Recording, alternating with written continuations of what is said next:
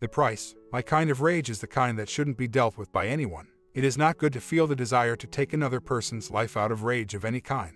Right now, I wanted to break up with two people, and once I announced my presence, I realized I would need to be very careful to avoid going to jail. Why am I feeling so irate? I will explain why. My wife began to transform like a chameleon before my very eyes approximately 5 weeks ago, and that's when it all began. She used to be very sweet and loving toward me, but now she cuts and belittles me. She started to object to intimacy, which included sharing bedtime rituals with her spouse. That immediately raised my suspicions because I had cheated on a partner in the past and had to learn some unpleasant life lessons as a result.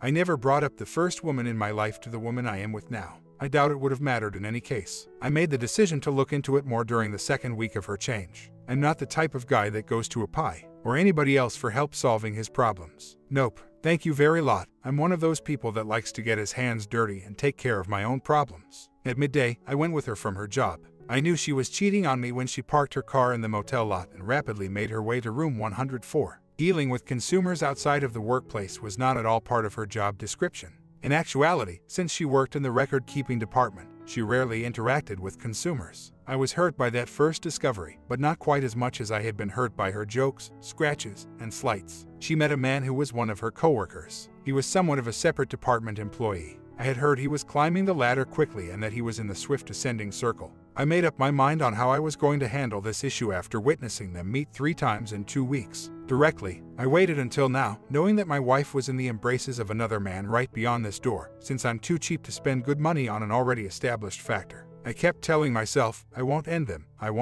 hoping that would keep them from ending. It was going to be quite tight. It was imperative that I face them and obtain the photos. I could still file a lawsuit in this state for alienation of affection, and her employer would also be held liable for allowing it to go as it did. I assumed that Mr. On the way up would soon find himself on the way out. I had to serve the divorce papers to the soon-to-be ex-wife after getting the images. I had paid the locksmith just before I left, and as I waited here, the locks on our house were being replaced. I had divided up all of our money equally and transferred it around. I had canceled every credit card we had. After 2 weeks of doing a lot of things, the last upheaval was ready to start. I wonder how Simone will take it. I believe she will be pleased rather than angry. But, after a few minutes, she can also experience intense guilt. Naturally, my highly experienced divorce lawyer informed me that the guilt would subside as soon as she retained legal counsel. You could wonder if I love her. Well, I despise her openly and completely right now. Simultaneously, I'm having a serious internal conflict with myself because I believe she truly loves me and that this is just an error on her behalf. Bad judgment, and we could make things right.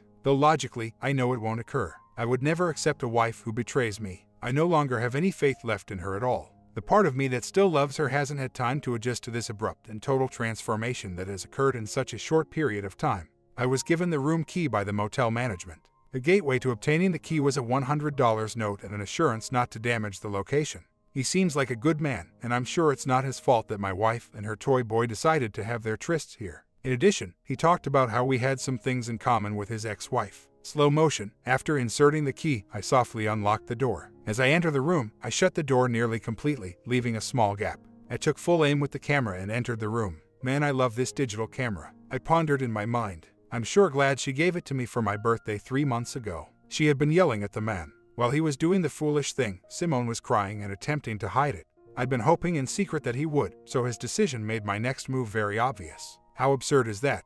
You are who you are. Before I kick your butt, leave now. She is my soon-to-be ex. It's up for debate who gets kicked in the butt. You won't likely kick my behind, in my opinion. He stepped closer, and I shifted to one side. I let him approach on my left after putting the camera down and slightly rotating to the right. I released the camera and spun quickly, throwing my arm up in a forceful swing. My fist nearly made contact with his jaw. With all of my hurt, rage, and a hint of dread, his feet rose off the ground. You speak about fear. Indeed, fear. He was just not worth it, and I was worried I was going to break up with him. He collapsed on the ground. I was probably more irate than I realized. I knelt to feel for a pulse in him. I relaxed since I could feel a pulse. I turned to face Simone after hearing her go on and on about something. With terror in her voice, she abruptly stopped talking.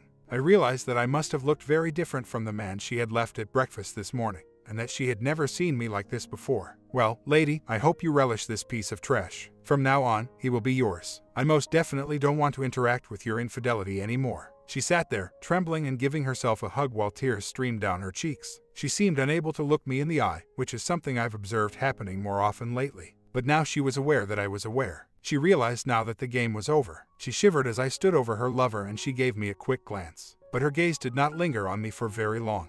These are the standard documents that are provided in circumstances such as these. I have filed for divorce. The home's locks have been replaced. I've deposited your part of everything into a bank account. We're done, you're served, no need to thank us. Her knees, partially exposed from the sheet she was attempting to conceal herself under, were hit by the papers. After glancing at them, she met my eyes directly. She remained silent. I felt nothing for the first time in the past 3 or 4 weeks. There were two kinds of nothing happening in the room. She realized there was nothing she could say right now to patch things up between us, even if mine was going to be far more terrible in the end. I even had the impression that we hadn't existed for longer than these past few weeks, and that she might not even know how to put things right. Hearing her pleading with me as I turned to leave, I left through the door. Hold on. Allow me to clarify. Jonathan, please. Ideally, please. I carried on moving. At that moment, I couldn't allow her to see my eyes. They were stuffed. Tears were streaming down their faces, and I knew that if I looked away, my entire scheme would come apart. I didn't want to do that since there was too much water under the bridge and I was too busy right now. There was no more to what had previously been. When I got home, the locksmith was waiting amiably. In addition to reprogramming the garage door opener, he had changed all 3 of the access locks. I gave him a $20 gratuity and thanked him for taking on the task at such short notice. I sat at the kitchen table inside the house that had once been a home, remembering the years we had spent together. I had no idea why Simone had suddenly altered her mind and thought less of me than she had obviously thought. I was completely clueless as to why she had taken this action. I was aware that our time was up. I was aware that the suffering and the words had transformed me into a different man in just 5 weeks, but Simone had evidently missed the changes in me as well as the changes in her throughout that time.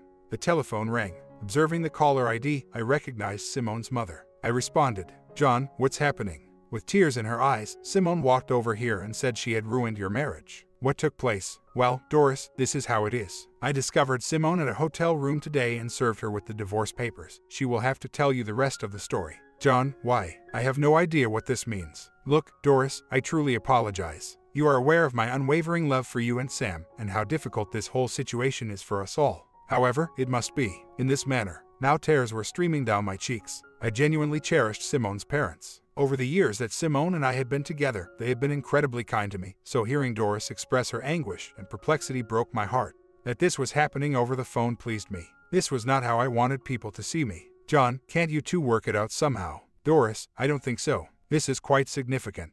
An enormously significant event that has the potential to devastate everything.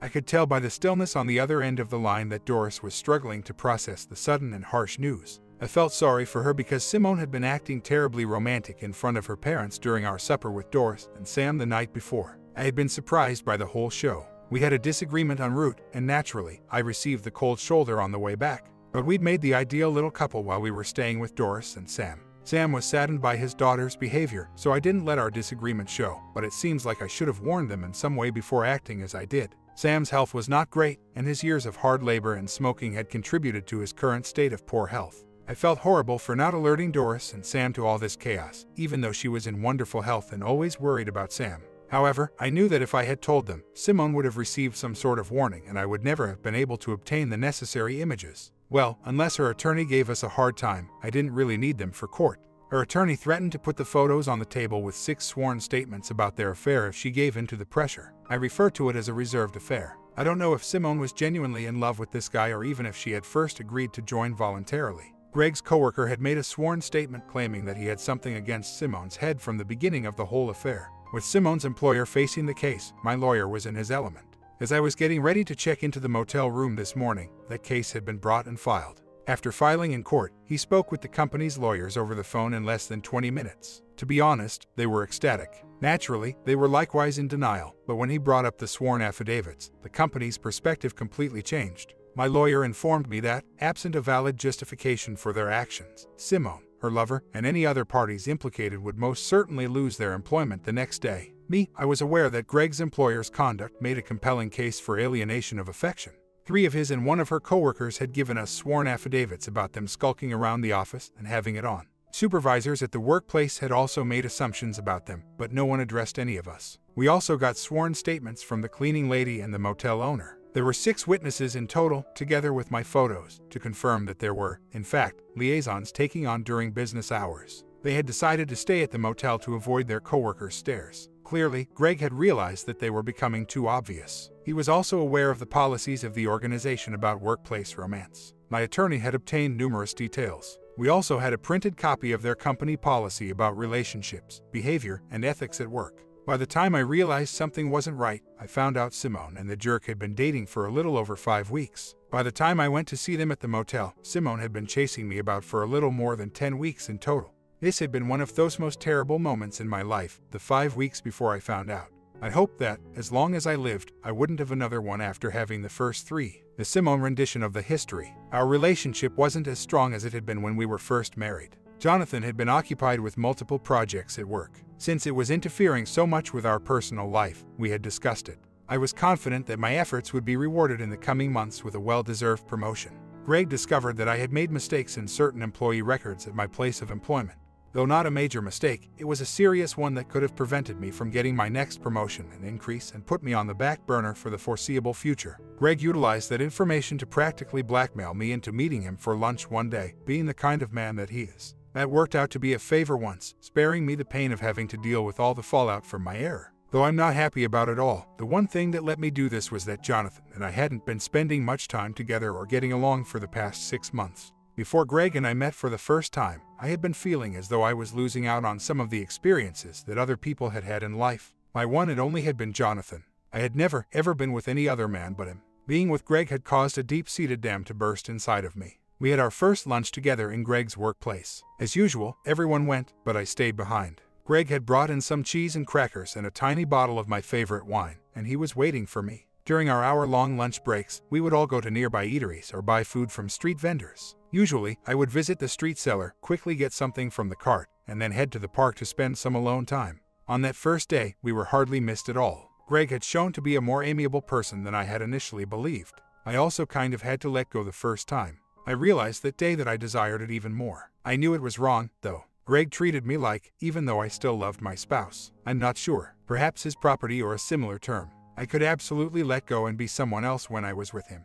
He would give me instructions, and initially, even though I wasn't happy about it, I would follow them. I had done things with Greg by the conclusion of that lunch that I had never done with my husband.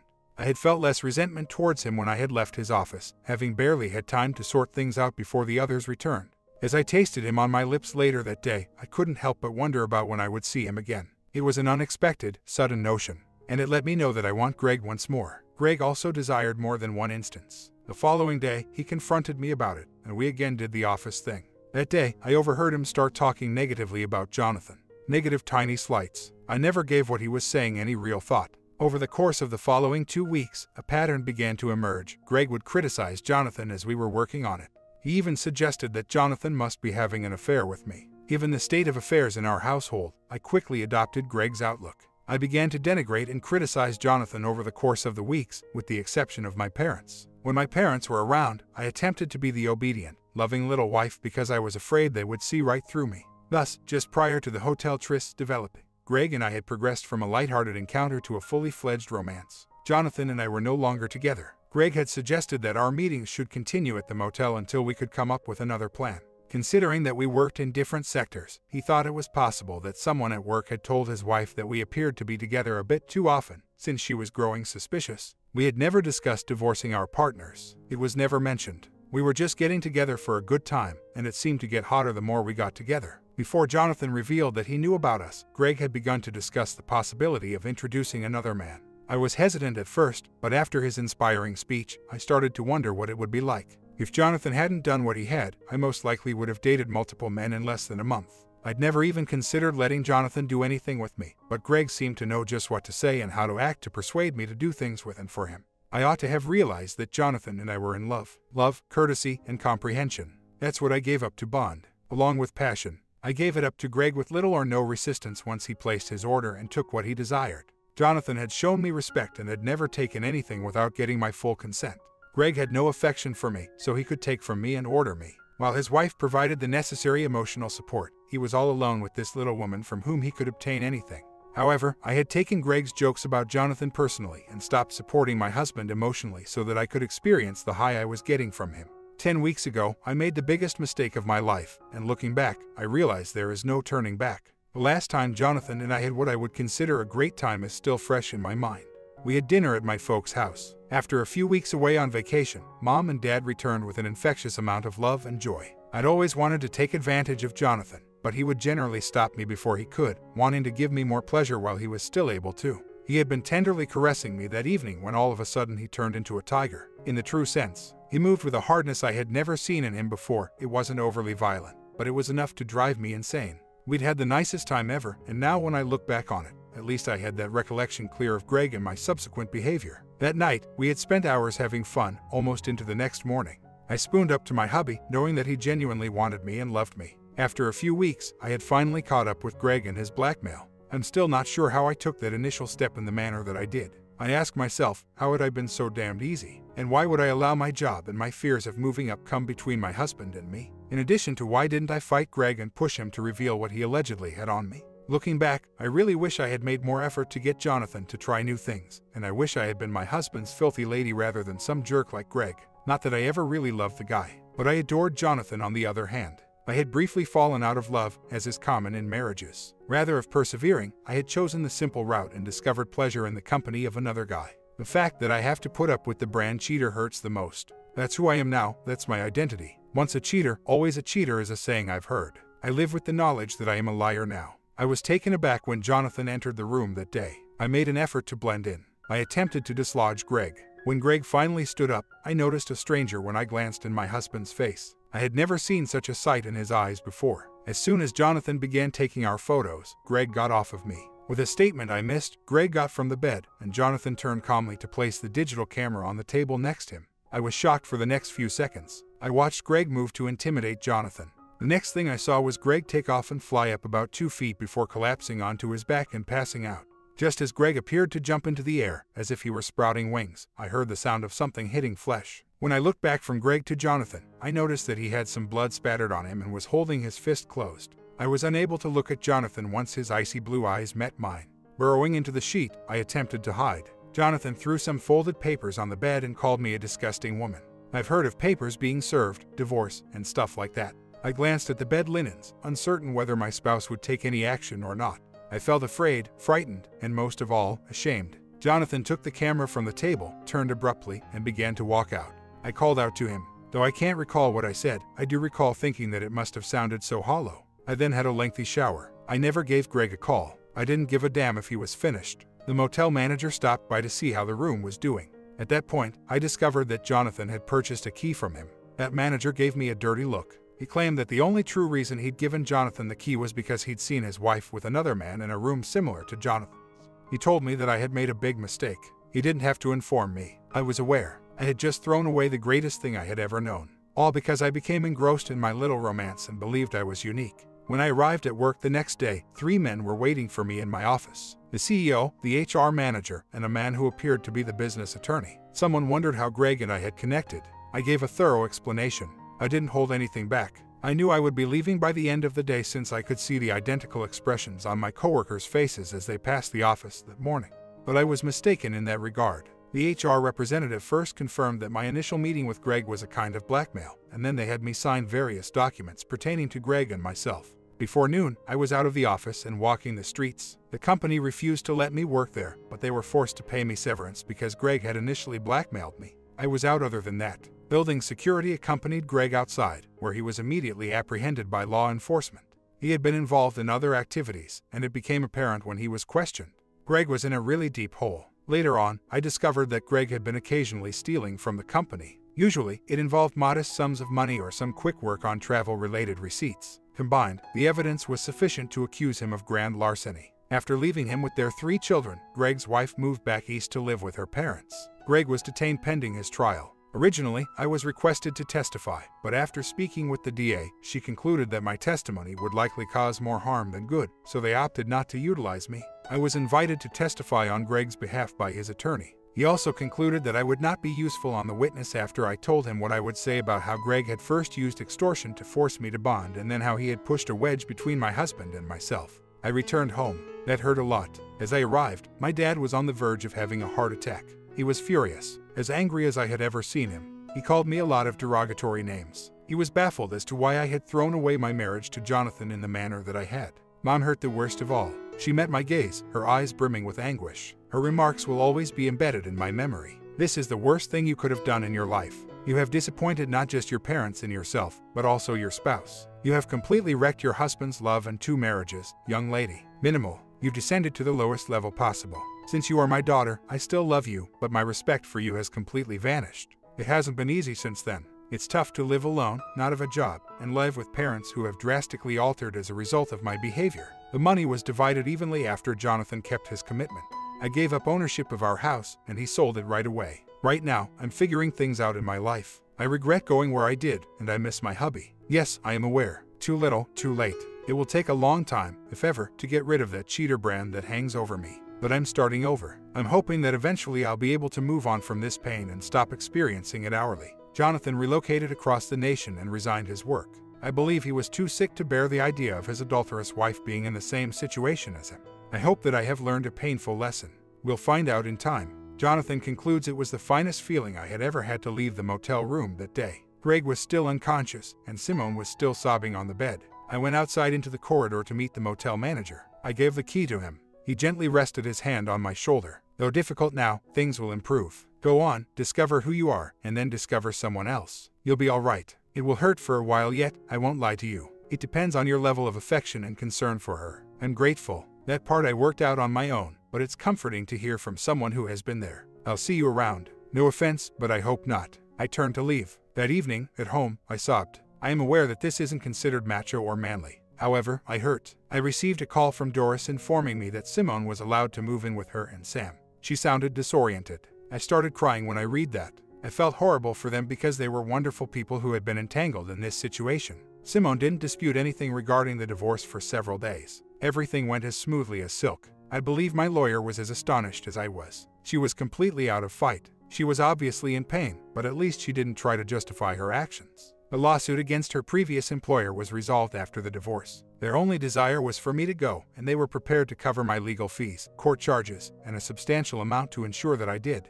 Greg was arrested. For now, that was something I enjoyed. He would now experience other types of bonding, ideally on the receiving end this time. I don't feel sorry for him. To me, at least, he's nothing and not a man. He had a wife and 3 children. During the chaos of the divorce, I had met her once. She was also an observer. How pathetic Greg was. He had everything and threw it away due to an unidentified excitement he thought he was missing from her. I sent my letter of resignation. My employers were taken aback. They did a great job trying to talk me out of leaving, but I was just too troubled to be a productive employee there. After they realized I was gone, they offered me a lovely letter of recommendation, which I accepted. They did what they could. I'm working on the West Coast at a new job. This is where I moved approximately a year ago. I got to know a kind young woman. She is truly a keeper. We share a common ground. Her ex-husband cheated on her, but I'm still a little hesitant to put my trust in her. Regarding our bonding, you may be interested in knowing. We've completed everything and then some. Like her, I love to go on adventures. I want to make sure that in that department, we are both as content as we can be in the long run. We complement one another in other areas as well, so our partnership is well-rounded. Since the divorce, I've dated a little bit, so I can recognize quality when I see it. I hope she thinks the same thing of me. Life has served as a wake-up call, but I believe things are improving. My comment: I don't think people that cheat realize they have a personality change that is picked up by their spouse. Yes, some may be able to mask it. You agree? Comment down below. Sub and Bell and I will catch you in the next story.